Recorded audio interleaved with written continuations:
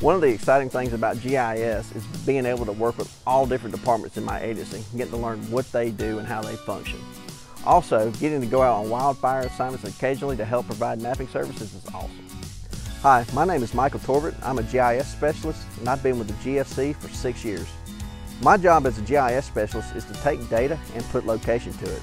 This can be in the form of maps, both interactive and paper, web apps, or just regular apps.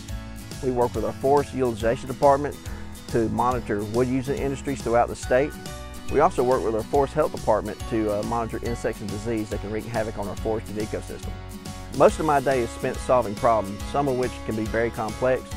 When those problems get solved, it's very fulfilling.